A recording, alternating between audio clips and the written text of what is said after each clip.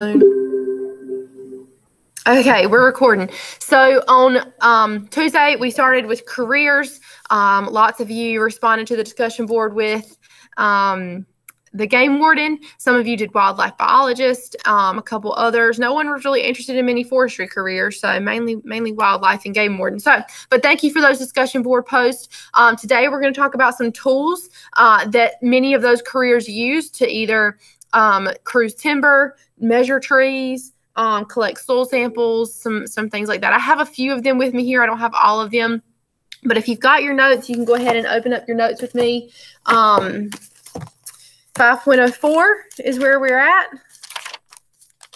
and the notes should look something. They're small. It should look something like that. Okay, not a whole lot highlighted. Just a few of the tools. There's only about 7 plus 3. There's only 10 listed. Okay, so those are the 10 we're going to talk about today. Some of you may recognize some of these. Maybe some of this is something you've never seen. So, environmental science tools. All right. First one is going to be a bush axe.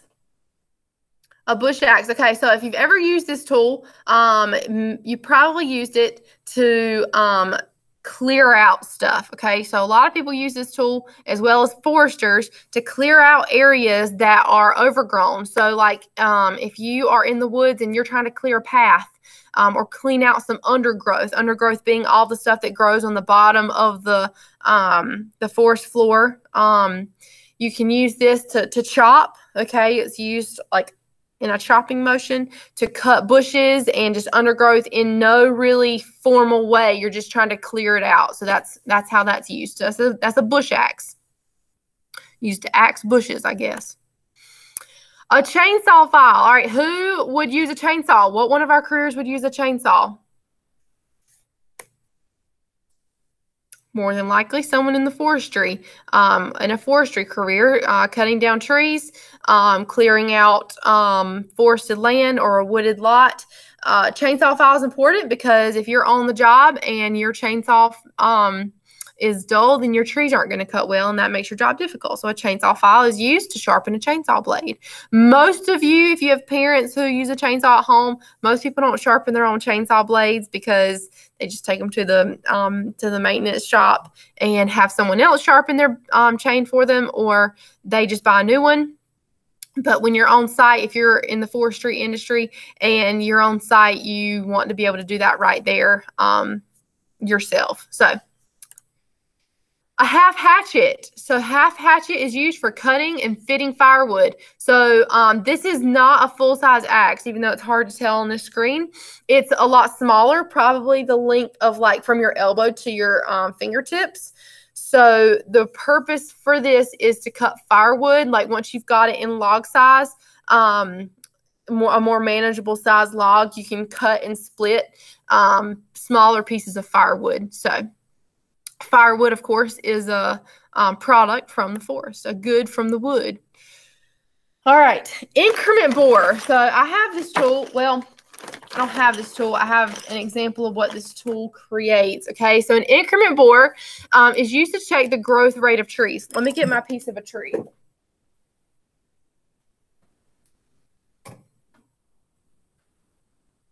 All right, so you guys know how to tell how old a tree is, right? Maybe you do. If not, let's review that really quickly. So that's something you probably should have learned a little while ago in your science classes. But this is the cross section of a tree. Okay, if you're working in the wedding industry, we call it a tree cookie because you can put decorations on it on your table. Really popular. So this is what a tree that was cut down, the inside of it looks like. And inside there are rings. Okay. So I don't know if you can see on camera, but there are rings, okay? Hopefully you've seen the inside of a tree before. And those rings represent, for every ring there is, that's 1 year of growth, all right? So the number of rings there are tells you how old the tree is, okay? Pine trees grow really fast and have large rings. If this was an oak tree, it grows really slow and the rings would be much smaller. So to tell how old the tree is without cutting down the tree, because you might want to check to see how old it is, but you don't want to cut down the tree because then the tree stops living, and there was no point in knowing how old it was because it won't keep growing. So to do that, they use what we call an increment borer, okay? And this increment borer, I don't have one, but is inserted into the side of the tree, okay? And then it's twisted to bore a hole and pull out like a plug of the tree, like this. So they would bore into the side of the tree and then pull out a plug that looks like this. By doing this, the tree can keep growing. The tree's not really harmed. It'll grow back that wood, and it won't inhibit its growth. The tree can keep living. But on that plug of the tree, this is just like a plastic one, plastic example. It's not real, but it's used to learn about it. There will be rings, okay? These, of course, are drawn in so to give you a better example of it. But you'll be able to count those rings without having to cut down the tree, okay? So it's increment borer, checking the growth rate of trees. Now, if you notice, some of these rings are bigger than others. So you're probably thinking to yourself, well, I mean, Ms. Whitley, that means that the tree grew more in those years than in others. And you're exactly right. So some years there's more rain. Some years there's more nutrients in the soil. Some years there's natural disasters and the tree doesn't grow as much because it's stressed. All right. And that is exactly what those rings on that tree can tell you is they can be indicators of what's going on in nature. Okay. Another reason to check the growth rings on trees. So that's that. A planting bar. All right, you guys remember when we were talking about forestry and we talked about how if you're ready to harvest trees, you can do a clear cut. And clear cutting is when you go and you clear out all the trees on a lot, or selection cutting, which is when you go in and select. Well, after you harvest trees, you always want to plant trees back. So we don't cut trees down without planting trees back. And when you replant, you got to go and someone has to set out all those tree seedlings, more than likely the forestry technician. But they use a planting bar to do that. So you can see they'll step on this piece right here and kind of wiggle it back and forth, make a small hole, drop the tree right in, and then kind of put the dirt back and move on. So this planting bar helps them do that really, really quickly for especially if you're working over a lot of acres of land. All right, a soil auger. So a soil auger bores into the soil to get samples. So this will be for like a soil scientist who's trying to obtain a soil sample for testing to classify the soil, to test the nutrients in the soil, something like that. And I actually have one. So this is one type of soil auger, or soil tube is another way to call it, okay? So here are the handles. All right, and it's inserted in the soil here. So you step on this part, okay? So my foot would push this down into the soil, all right? And when it's inserted into the soil, the ground would push this piece up, all right? And then when I'm ready to take it out, I take it out, and there would be a plug of soil in here, all right? This will be full of soil, and then I would have a bucket that I would push it out. Okay, and it would fall right out, and I would have a soil sample. The one you see on the screen here is one that you twist in. So it's a twisting motion that you would do just like this, okay? And then you pull it out, and it kind of does the same thing. This one just works a little differently, but both obtain a soil sample. So that's that. Soil auger. Okay, a tree diameter tape. Now, if you remember from careers, who is our person that measures trees? Somebody comment. Who measures trees?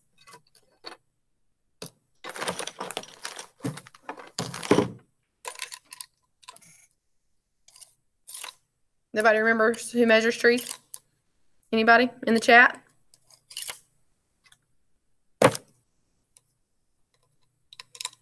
I'll give you another second to look back at your notes.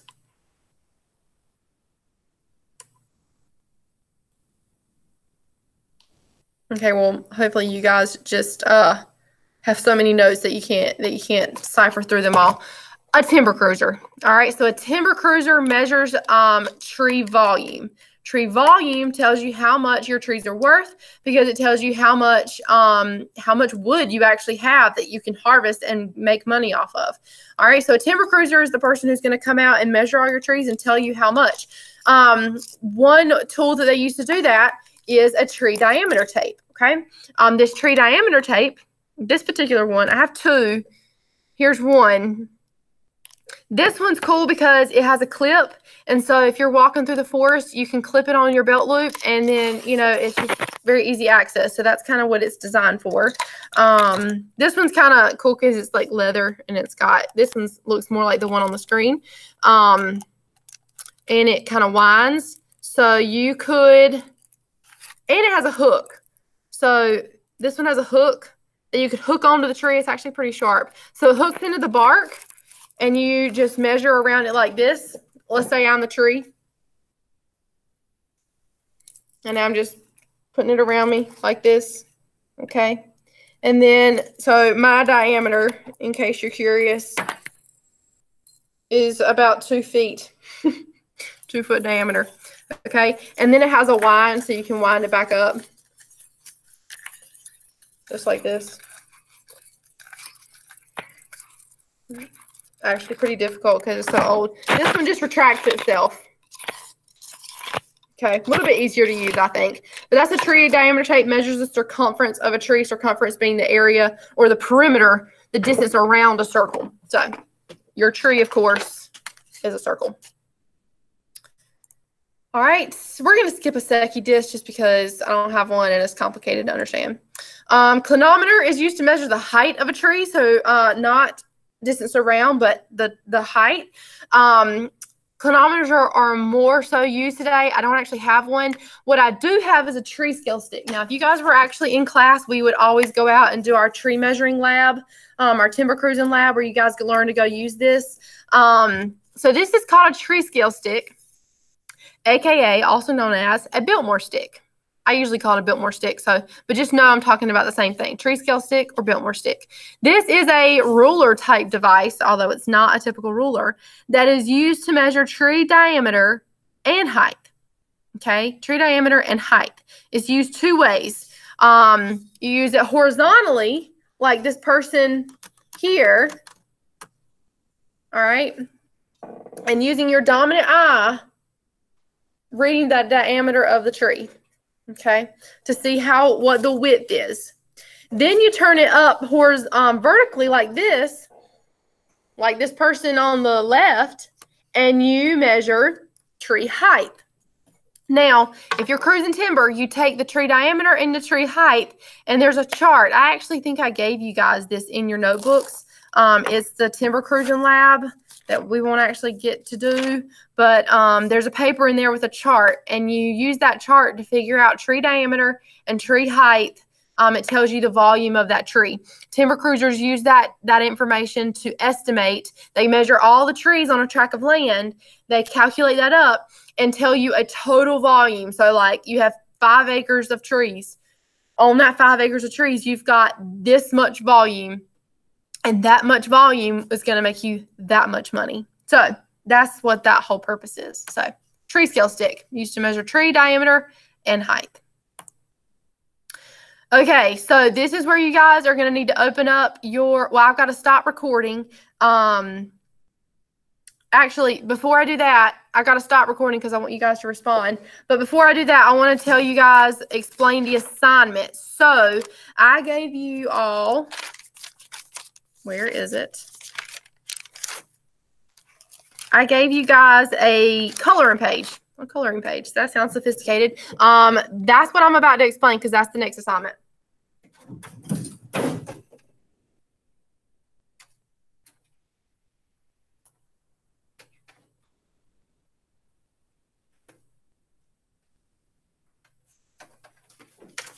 Okay, sorry. Here is the coloring page I gave you. Okay? You guys remember this? You still have this? Coloring page. It's a forest scene. And this forest scene, hopefully you guys can still see me. I think you can still see my picture. This forest scene, actually, I think I have instructions for it at the end here.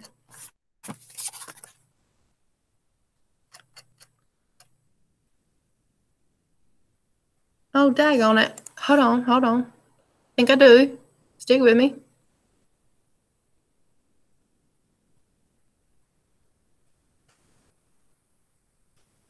It's on 5.01, I think.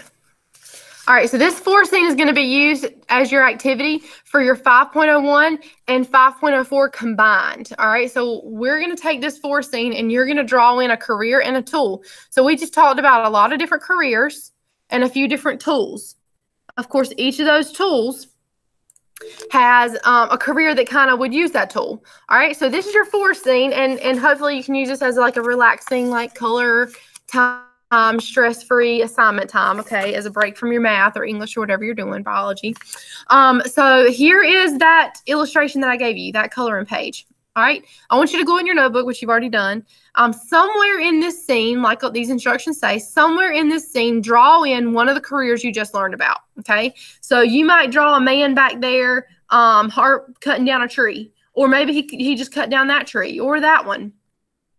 Okay, or maybe you draw a game warden or a wildlife technician who is doing something with that bear back there, you know, maybe tagging that bear, or a timber cruiser who's measuring all these trees. Okay, so pick one of the careers we've learned about, and you need to draw that person, that career in this scene. Not only do you need to draw the person, but you need to draw the tool that they're using to do the job. So if you draw a timber cruiser in this, you also need to draw like him using a Biltmore stick. All right. So the career and the tool, I'm looking for both things. Extra credit question, just for fun. How many wildlife can you find in the picture? So there are lots of hidden wildlife in this coloring page.